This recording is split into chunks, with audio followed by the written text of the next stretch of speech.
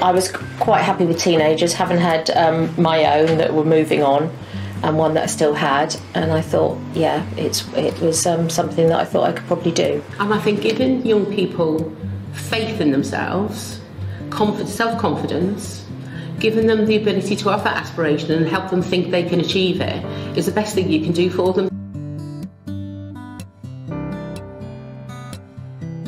That it's something that most people could do, really. I don't think there's a lot more you could do that is rewarding.